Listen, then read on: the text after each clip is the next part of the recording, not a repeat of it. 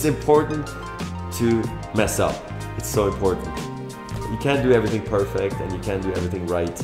And you live, you learn, you know, and all this stuff. So I did some great choices in life and some bad ones. And the important is that you move on and you pick yourself up again and you keep going.